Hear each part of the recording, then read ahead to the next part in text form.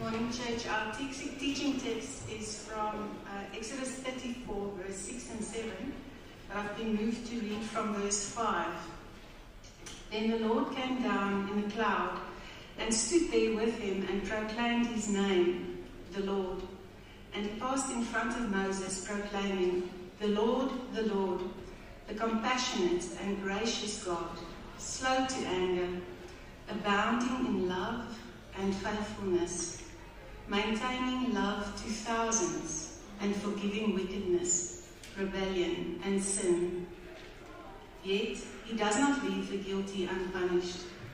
He punishes the children and their children for the sin of the parents to the third and fourth generation. This is the word of God. Good morning, church. How are you all doing today? To the one person who said good morning back. Wonderful, wonderful. No, I'm just kidding. So the question of the day is, of course, as always, linked to the message for us, our message this morning. And one of the things that sort of led us to asking that question is linked to the fact that we're going to be talking about God as judge. So we have a couple of legal folks in our church. So if ever you have legal troubles, please feel free to speak to Reno Lesova and they'll direct you to the relevant person. So if you ever find yourself in a situation like Lesova was in, and you needed help, but you find yourself in front of a judge, typically because there is some sort of offense that you have made, some sort of trespass. And so, as we think about a question like that, we had some smaller things, some lighter things, but the question and the conversation around being guilty before God is one that can be very difficult for us as Christians. We often talk about every other sweet, kind, soft and warm quality of God, but judgment before God is one of those difficult ones. And I ask that you brace yourself this morning, that you say a short little prayer and ask the Lord to speak to you this morning. As we have this conversation around God as judge. Praise the Lord that He's a gracious judge, but He is a judge. He's a God of holiness and righteousness. He doesn't stand for sin. And in our story this morning, we'll be looking at that quality of God and seeing the relationship between His grace and His justice. So we're currently in a series called I Am Who I Am. There's a beautiful artwork there. I think it's a slide before that. I am who I am at the top there. Last week we looked at Yahweh as our God. So Exodus chapter 3, Reno was looking at the fact that after God saved the people of Israel from the hands of the Egyptians, parted the Red Sea, they walked through. Miraculously, they saw the powerful hand of God. The Egyptian soldiers tried to walk through and follow them. The waters came in. And they were delivered and they were saved. They received a moment where, before all of that happened, God had spoken to Moses to say, when I send you out, reveal yourself as I am. Reveal me to the people as I am. Yahweh. And so this series, we're looking at the different qualities of God. Last week we heard the name of God. Yahweh. In other church denominations, it's Jehovah. This week we're looking at God as gracious judge. So as we look at our text, you would see that we're looking at specifically Exodus chapter 34, verses 6 and 7. But before you actually get into verses 6 and 7, you would see in Exodus chapter 34, verse 1, this is what is said. It says, the Lord said to Moses, chisel out 2 stone tablets like the first ones, and I will write on them the words that were on the first tablets which you broke. Right, so whenever you read the Bible, you think of the Bible, you need to think about the Bible as like, it's a set of narratives. So it's almost like your favorite show on Netflix, Showmax, SABC, where it always starts with, previously, this happened, on the previous episode. So just a quick context, I want us to look at what previously happened in the preceding chapters to chapter 34, which is where we find our text situated.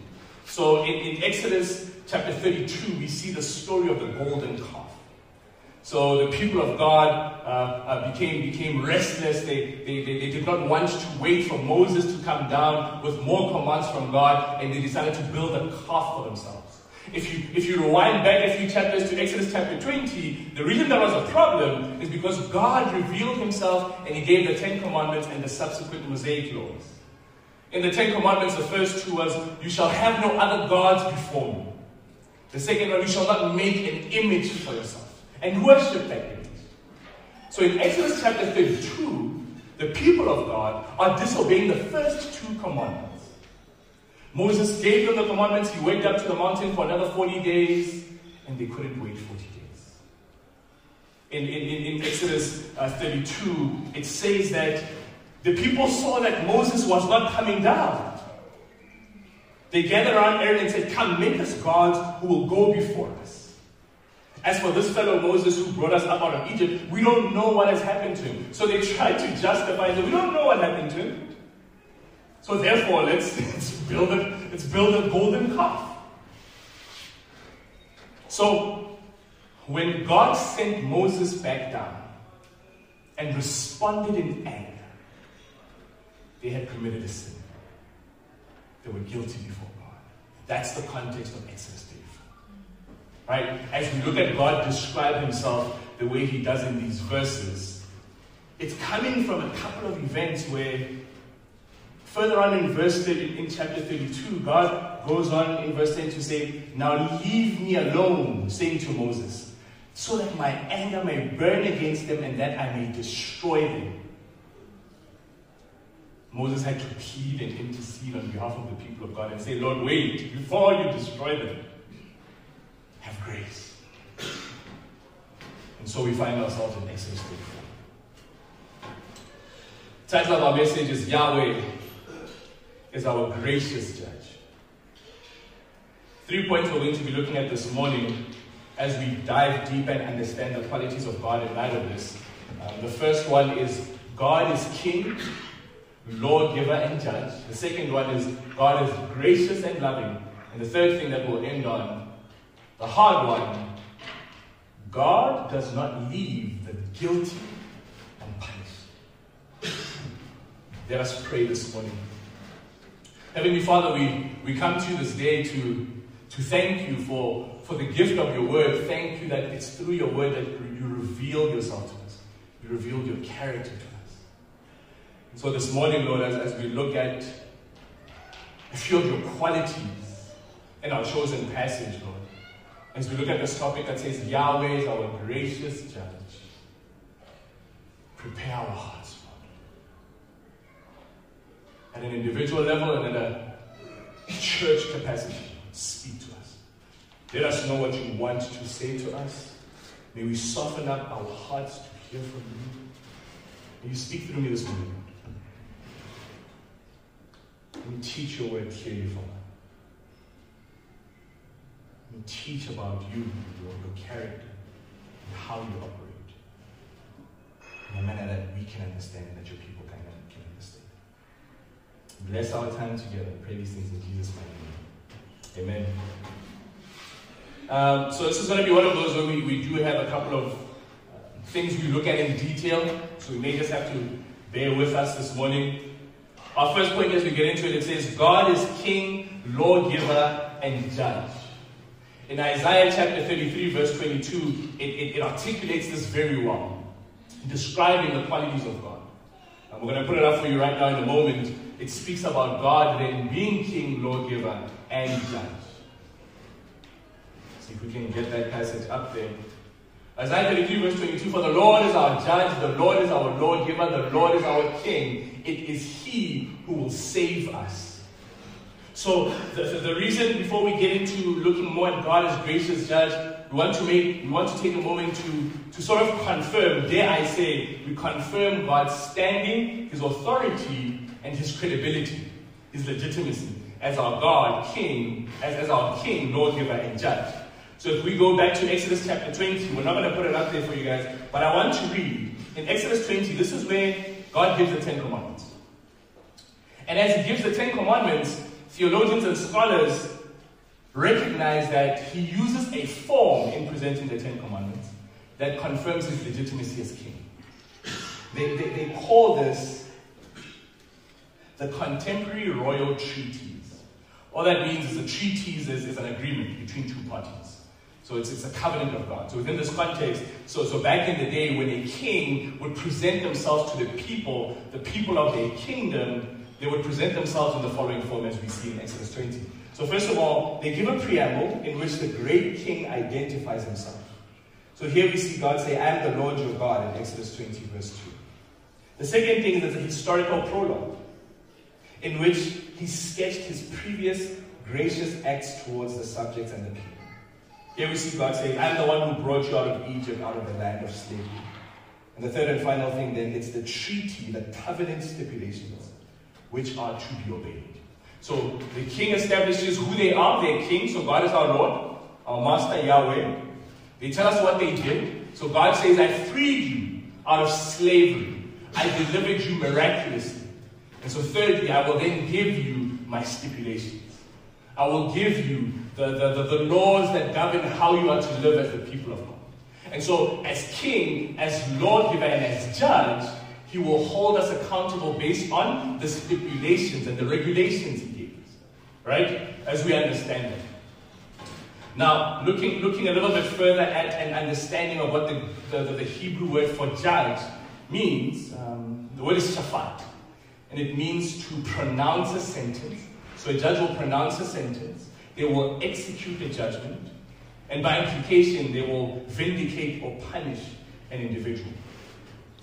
We understand the important role of a judge because in our land, in South Africa, we've recently been going through a process where we're interviewing a prospective Chief Justice candidate. And the role of a Chief Justice then is they protect the Constitution. As I said, my wife is a lawyer. She's in child rights law. And so this is a Constitution, copy of a Constitution. I have a friend and business partner who's also in the law, and he has a copy of the Constitution. Shami, I'm sure right in the house you have a copy of the Constitution somewhere. Eh? So the reason lawyers have a copy of the Constitution, a personal copy, is because their entire field revolves around the Constitution, which is, how do you guys define it? The supreme law of the land. That's the Constitution. So everything must be held to the standard of the Constitution. And so a judge will then make a determination based on the laws that they have given in the land. So there was a Chief Justice, an international Chief Justice from Australia, who wrote a letter to incoming judges. And this is how he described the importance of being a judge. So again, we're understanding judge within the context of our modern day context, to then further understand judge within the context of the scriptures. So this Chief Justice, writing a letter to incoming judges, says, a judge's role is to serve the community in the pivotal role of administering justice, according to the law, presiding over and hearing the matters at hand, interpreting the law, and handing down judgments. I did a little exercise to understand a little bit further the important role of the law as it relates to citizens, or being individuals who preside in a particular land. And I asked a couple of questions to some of the people that I do know who are in the legal system. And the question that I chose to ask, that I'm going to share with you some of the results, it says, what would you say the law represents in society? And this is what some of them had to say. Sometimes it represents a tool that protects against previous past injustices. And other times it symbolizes a promise for the protection that is slow. So you see the word injustice coming in there. Depending on where you are and where you stand in community, the law may represent freedom or a yoke that pulls you down. The law is supposed to represent a candle that leads to the society living in harmony. It has the potential to be used to silence the downtrodden. You know, it's profound as we think about what the law can mean. Last one that I want to share, they said people disagree on many things. The law provides an authoritative framework for ordering society and regulating transactions in order to minimize disagreements. Well, just to mention some. The reason I chose to read that is because after God gave the 10 Commandments, He gave the rest of the laws, what they call the Mosaic laws, from chapter 21 to chapter 34. In those laws, like what happens if you harm your neighbor but you don't kill them? This is the consequence. What happens if you harm your neighbor and you kill them? This is the consequence. What happens if you injure your neighbor's livestock? This is what happened. So at a practical level, these laws that God gave to his people were to help them live in accordance with one another and in reference to God. Right? So it's a horizontal and it's a vertical. So when we see God as judge, it's within the context of us amongst one another and then ultimately us with God. And so we account to God at the end of the day. The Bible teaches us consistently from Old Testament to New Testament that we will account to God. And by the way, this isn't a foreign construct for many of us, right? Because we live in an accounting society. So a husband and a wife must account to one another. I must say to my wife how I spent the resources we said we're going to spend. A parent wants accounting from a child to tell them how they managed the resources they were given, how they obeyed the rules that they were given in the house, how they fulfilled their chores. So a child is always accounting. Employees, as was mentioned earlier today, account to their employer. They pay you, so you must account for how you fulfilled and managed your time. And lastly, state and its citizenry. We had the State of the Nation the other day where the president is obligated to give us a breakdown, an analysis, an assessment of what's happened to we the people that put him in power. We the people must account to the state on how we pay our taxes, whether we do or we don't. So church, I want us to recognize that this concept of accounting is not foreign to us. So when we hear the Bible say we must account to God, we shouldn't be surprised. God is our creator, king, lawgiver, judge. It shouldn't be a surprise, church, that we hear that we will have to account. I want to share a few verses that highlight this. We'll be looking at Romans chapter 14, verses 10 to 12. And it says, "For we will all stand before God's judgment seat, as it is written, as surely as I live, says the Lord, every knee will bow before me, every tongue will acknowledge God. So then each of us will give an account of ourselves to God." 2 Corinthians chapter 5, verse 10 also has a similar reading. "For we must all appear before the judgment seat of Christ, so that each of us may receive what is due us for the things done while in the body, whether good or bad." We will all face God as our judge. Whether it's today, whether it's this year, whether it's at the end of our time. What are we expected to do in light of understanding that He's a God who is judge? He's a God who's king. He's a God who's lawgiver. So then as we get into our second, so the first one was just to establish that God is king, He's lawgiver, He's judge. He's our creator in Genesis 1, it says. So whenever there was any doubt or confusion around, should I account to God? I don't recognize God as my authority. You know in the political landscape when they say, I don't recognize that leader? Whether you like it or not, you're going to have to recognize God. So the Bible tells us, it is written, every knee will bow before Him. Okay, so we're together, eh? We've established God's standing as king, lawgiver, and judge. Okay, second point then that we'll look at is God is gracious and He's loving. God is gracious and He's loving. And these are the qualities of God that we often talk about in the church. And I won't spend too much time on it, but I will spend a bit of time on it because it might be those of us in the church who are hearing about God's goodness for the first time. We're hearing about His graciousness and His love. So as we look at verses 6 and 7, it speaks to some of God's qualities. Let's read them together. As He passed in front of Moses, proclaiming, so this is God talking about Himself. He says, the Lord, so Yahweh, Yahweh, the compassionate and gracious God, slow to anger, abounding in love and faithfulness, maintaining love to the thousands, and forgiving wickedness and rebellion and sin. It's a beautiful words. It's a beautiful, powerful words to hear. And before we get to the gut-wrenching, yet He does not leave the guilty and punished, I'm going to ask you to pretend you can't see that part. But the first part of it then, let's look at God and His graciousness. Right? So some of these qualities that are mentioned, it says he's a compassionate God. In another version, it says he's merciful. It says he's a gracious God. He's one scholar says he's one who's not moved by necessarily the emotions, but it's action driven. He gives to those who don't deserve it. That's grace. He's a gracious God. He's slow to anger.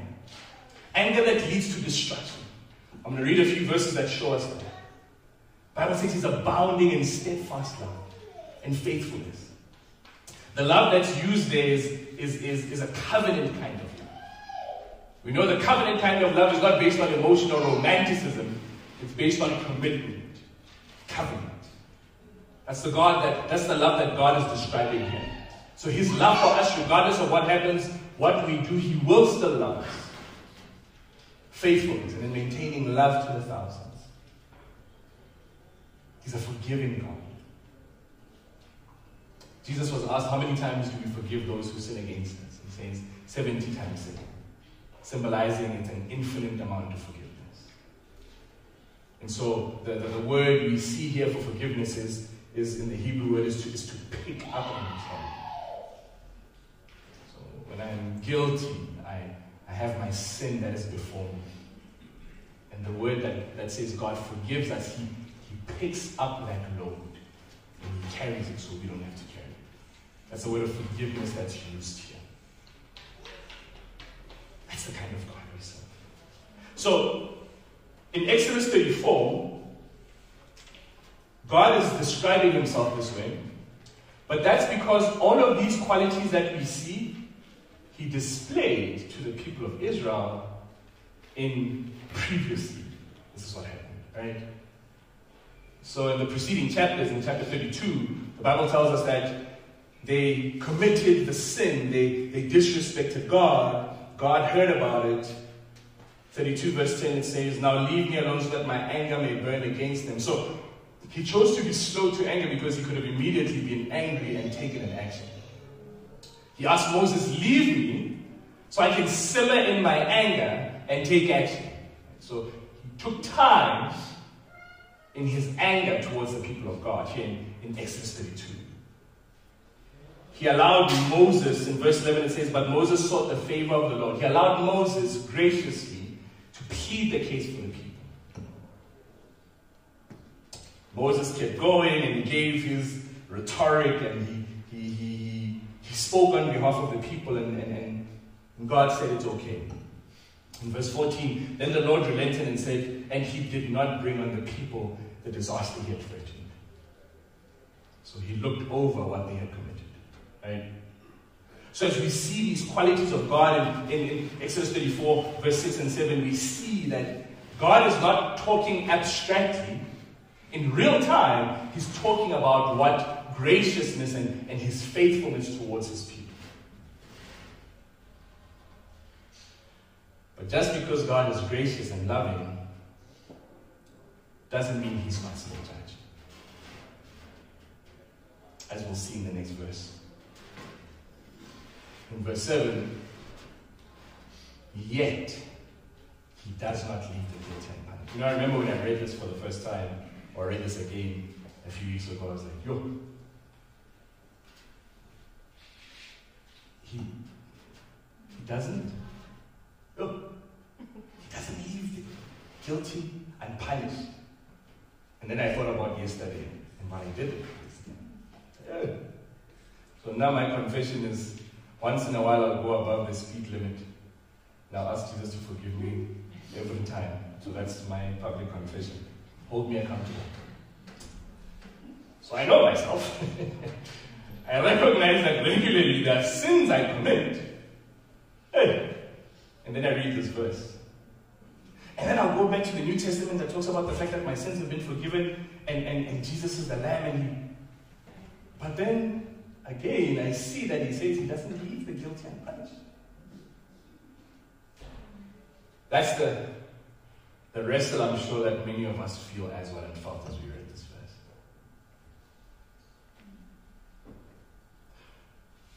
We see here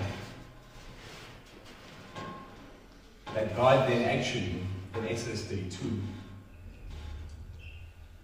He wiped out 3,000 of those that were involved in the golden calf incident. He wiped out 3,000. So he chose not to destroy everyone, but seemingly there are those who chose to stay in a rebellious state. And the Bible tells us that God does not leave the guilty unpunished. So as we further understand this, let me use, I think, maybe a relatable example. Parenting. All the parents in the house, can you please raise your hands? All the parents in the house. Church, can you pray for these folks with their hands up? It's rough being a parent. I say this looking on from a distance. It's hard. So can we pray for you, church? The parents, né? But there are a lot of things we can learn from the parental relationship. Just because parents love their kids doesn't mean they don't discipline them if they have to. Correct, parents? Okay. I was a self-appointed researcher this week. So first of all, I did some research asking some lawyers and those in the legal field in the church some questions. And then I asked some of the parents. And I'm going to read some of your responses, but I won't tell the church who said what, lest you feel judged. So I'll just read what some of our parents said to a question I asked. So the question I asked, I said, as a parent, what is the importance of discipline and disciplining your children? I didn't get a chance to ask everyone, but I was able to ask a few folks. And I'm going to read some of the answers that they said. Let me see how I'm doing on time. Okay, no, we're still. So I want to read some of the responses from us. This is us. These are those of us in the church, in our church. One says, so again, the question is, as a parent, what is the importance of discipline and disciplining your children? One said it's loving your kids. That's why we discipline them. We show them the right way so they don't have to learn the hard way, the consequences. Like jumping on the bed has consequences. You break your finger, you break a lip, you break your toe. But love means showing you the way and disciplining you so that you learn without having to face the consequences. Another parent said, discipline creates character, integrity, honesty, respectful behavior, being trustworthy, even good decision making. It teaches not just knowing what the right thing is to do, but also how and when to do the right thing. Us as parents, we're given the responsibility and opportunity to be able to discipline our children. The outcome of doing that is our obedience to God and obedient, responsible children. The other side of not disciplining your children is chaos. Calls from the school, embarrassment, disobedience, trust issues, distance in a relationship between parent and child, but also distance between you and God. Another parent said, I don't think there's a quick answer. First of all, it's a way we love and serve our daughters. We discipline them to show them that we have their interests at heart. They're being disciplined because they chose disobedience, and this has consequences. We teach or reinforce boundaries. These are super important for kids. And then we reinforce God's commands and ways of living life. All discipline is preceded with words such as you are loved, accepted, regardless of what you will have or what you choose, as well as it would have ended the same way. Another one said, what a fun question. I will counter that by asking, what's the purpose of having children in the first place? And whatever the person answers to that question, I can almost guarantee failing to discipline your children will result in that purpose being lost. I'm going to read just two more. Regarding discipline, I think it's very important as it's a way to ensure they understand what is acceptable behavior and what is not. As a parent, you have an opportunity to discipline your children in a safe and a loving way. If you neglect the duty, somebody else or society will force acceptable behavior on them, or failing that, remove them, which is not loving. All that is said within a backdrop of discipline being executed in a loving manner. Last one, most importantly, discipline should lead them to love their neighbor. More and more, and become less self-centered in their hearts, and more loving outwardly. In our house, we apply discipline through a naughty corner, removing stars from the charts on the public wall, taking away toys and creating a space through discussion so that they can reflect on their behavior and actions and come out a more refined person. Thank you for bearing with those. So, those were the responses from parents in the church. The understanding of what discipline means. Let's read the scriptures quickly. See what they have to say on this topic. Oh yeah, right off the point, of course. Okay. Hebrews 12, verse 5 to 11. And have you completely forgotten this word of encouragement that addresses you as a father addresses his son? It says, my son, do not make light of the Lord's discipline, and do not lose heart when he rebukes you. Because the Lord disciplines the one he loves, and he chastens everyone he accepts as his son. Endure hardship as you endure discipline. God is treating you as children. For what children are not disciplined by their father? If you're not disciplined, and everyone undergoes discipline, then you are not legitimate, not true sons and daughters at all. Moreover, we have all had human fathers who disciplined us, and we respected them for it. How much more would you submit to the Father of spirits and live? They disciplined us for a little while as they thought best, but God disciplines us for our good, in order that we may share in His holiness. No discipline seems pleasant at the time, but painful. Later on, however, it produces a harvest of righteousness and peace for those who have been trained in it. So, I think our parents deserve a round of applause in the church. Right? Because you see what the scripture said, and you listen to what some of our parents said, and it's raising your kids through love, first and foremost. Every parent that I asked spoke about the fact that when you discipline, it is rooted in love, and the children know that they're loved. And then it speaks about the corrective nature of discipline. This is what the scriptures say about God. God is our Father. So as we read this passage, the reason I wanted to share a little bit about and link it to parenting and discipline, we're going to look at a few words now. We understand that even when God gave the laws that He gave us, every consequence, every repercussion was corrective in nature, was to ensure we conducted ourselves in a godly, holy manner, so we live well with one another and we live well with God.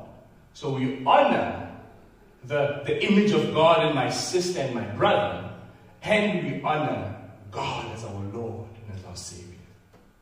So it's important to understand the law and the laws of God, so that when we do encounter judgment, discipline, God standing in position of king and lawgiver, we understand that it's from one who loves. And He does what He does because He believes it's what's best for us, as parents would do. So let me look at a few deeper definitions of the word discipline. So in the Greek, in Hebrews 12, when it talks about verse 6, it uses the word discipline, and then it uses the word punish. So the word discipline means to train or to educate. It has the definition of disciplinary correction. So it's linked to train up a child. To discipline by punishment is one of the definitions within the word discipline. Proverbs 22 verse 6, train up a child in the way they should go, and when they're older, they won't turn away from it. So the word discipline is similar to train up. So the word discipline has in it this understanding of instruction, correction, punishment. I think we might have Psalm 94 verse 12. I'm not sure if we have it. We might have it up there. We do have, we don't have Psalm 94. Okay, that's fine. Psalm 94, let me read it for us. I do have it here. It also speaks in a little bit more detail. So Psalm 94 verse 12 says, "Blessed is the man you discipline, O Lord, that man you may teach from your law." Right? So God corrects and He teaches in accordance with His law. So as a judge, His reference point is always His law. It's always the Word of God.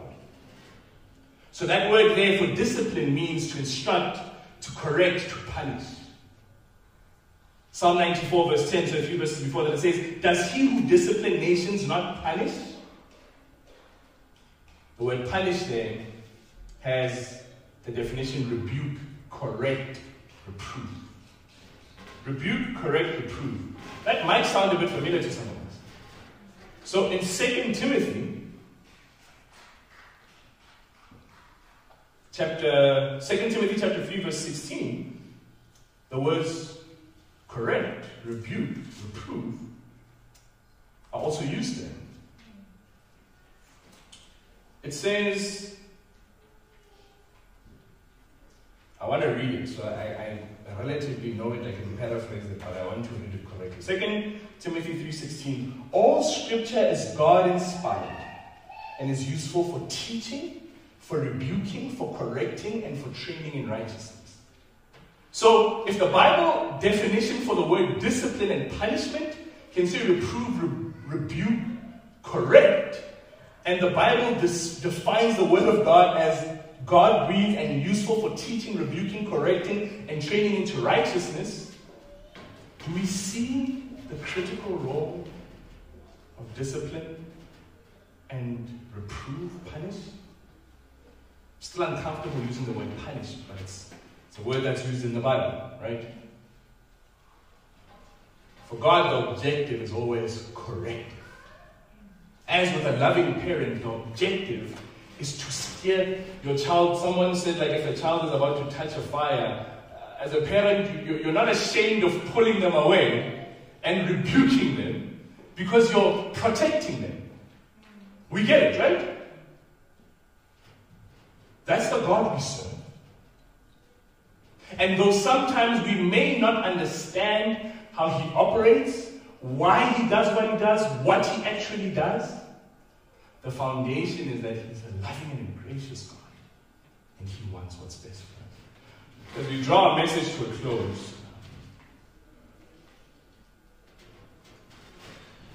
let's have a look at our teaching text one more time. As we look at verse 7, so maintaining love to thousands and forgiving wickedness, rebellion, and sin, yet He does not leave the guilty unpunished. I was going to give us a sort of a deep definition of each of the words guilty and punished and punished, but I don't think we have to for the purposes of moving. I think it's clear.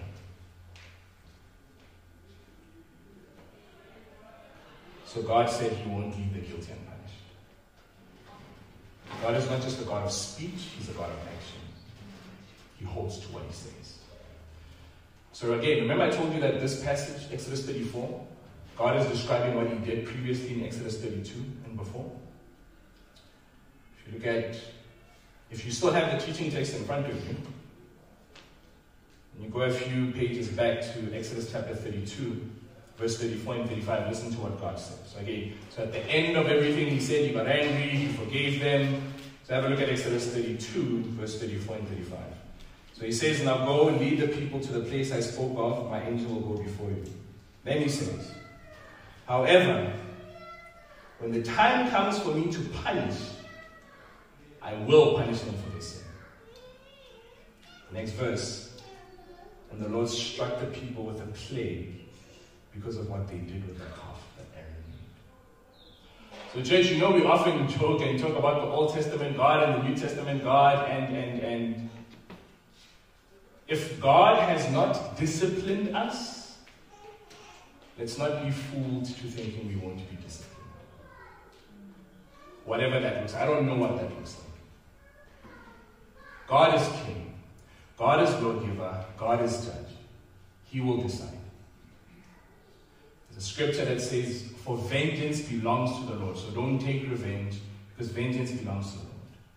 As a word of encouragement, when we see the wicked around us doing that which is wicked, and we are doing that which is godly, and that which is righteous, it's not our place to say, God, smite them, strike them.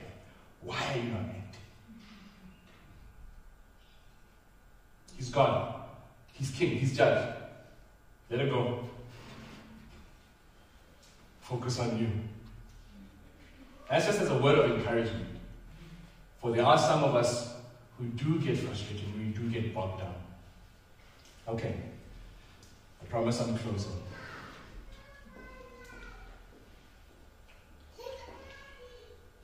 Okay, let me note this actually. So you'll see in verse 7, it says, He punishes the children and their children for the sin of the parents to the third and fourth generation. So that's a sermon in and of itself. But I felt it was important to address some of the misconceptions we can have with this verse. So oftentimes in the church and outside the church, we have this theology that says we've received or we've experienced generational curses. It comes typically from the scripture. In Exodus 20, verses 5 and 6, it speaks about the same thing. But when we look at God holistically, it helps us recognize that no. God isn't a God who will pass down judgment for everyone to everyone based on what a few have done. So even theologically, when we talk about the fact that Adam was the first Adam, the first man, and he sinned, and all of us sinned, God will always hold each of us accountable for our own actions. So theologically, it's important to understand, right? There are a few verses that I want to read then that help us understand this. I'm going to go through this quickly, but these will help us understand this teaching around these scriptures. So the first of which is Ezekiel. In Ezekiel chapter 18, verse 20, it says, "The soul who sins is the one who will die. The son will not share the guilt of the father, nor will the father share the guilt of the son. The righteousness of the righteous man will be credited to him, and the wickedness of the wicked will be charged against him."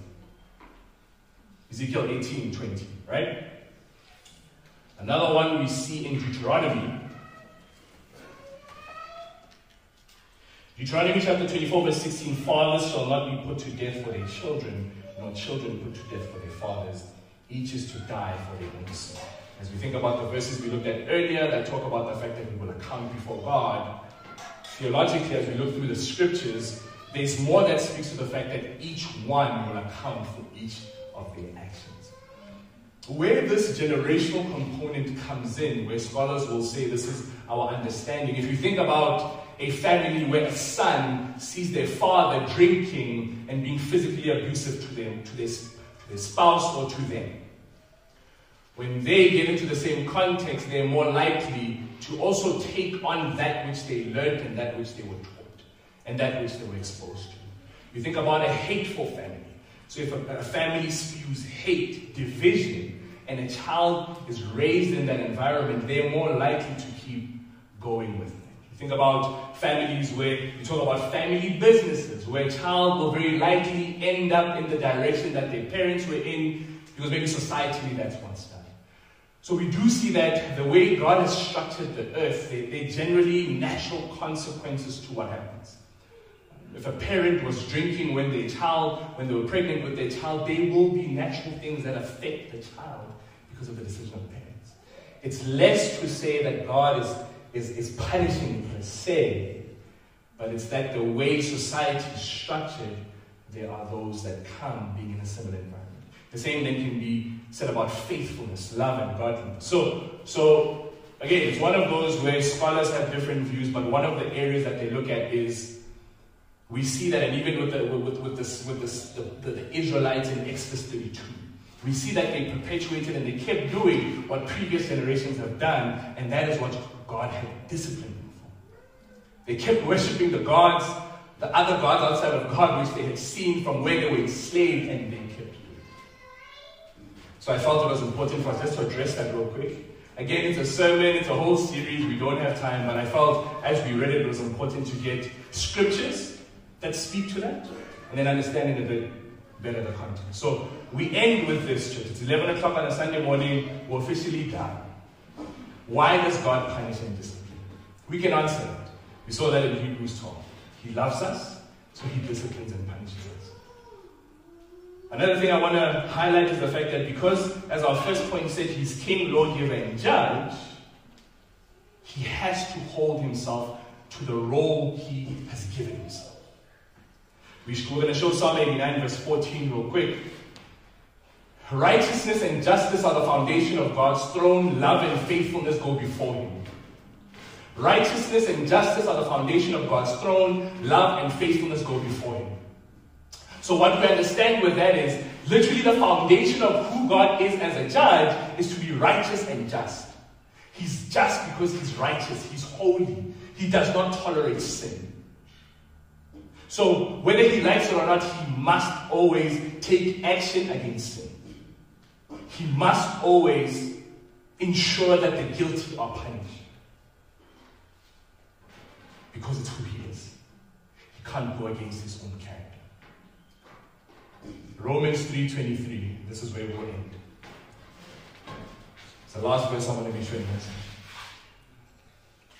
This is the theological hope we understand in Jesus Christ as Lord and Savior in light of everything that we've said. For all have sinned and fall short of the glory of God, and all are justified freely by His grace through the redemption that came by Christ Jesus. God presented Christ as a sacrifice of atonement. Another version says a substitutionary atonement through the shedding of His blood to be received by faith. He did this to demonstrate His righteousness. Another version says to demonstrate His justice. Because in His forbearance, He had left the sins committed beforehand unpunished. He did it to demonstrate His justice at the present time, so as to be just, and the one who justifies those who have faith in Jesus. It's a lot, but theologically it's rich. This is a word of encouragement that we will get into the week with. Understanding that Jesus had to come in our place because we were found guilty before God. We had broken the commands of God through sin separating us from God. So in a court of law, God was sitting as judge, ready to rule, as we speak figuratively, for all of us. And Jesus, it's almost like He individually stood up and said, I'll take their sin on my shoulders.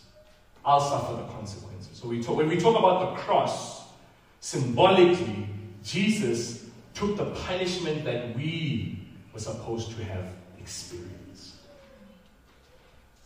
God is judge, and He will not leave the guilty unpunished. Praise be to Jesus that He has stood up. So then later in this verse it comes, so what do we do with the law? Do we ignore the law? And then Paul says, no way. Right? Jesus says the law is fulfilled in Him. He's not here to abolish the law. So in John 14:15, Jesus says, if you love me, you'll obey my commands. And so we recognize that we will still account. But the hope we have is that we serve a gracious, loving God.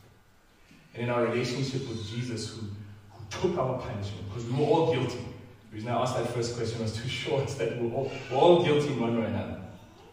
We take Christ, and then daily we obey the commands.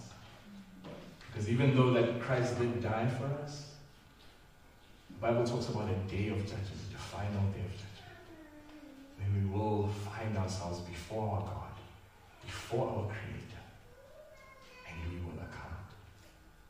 May we be found righteous and just on that day. Let me pray for us, church.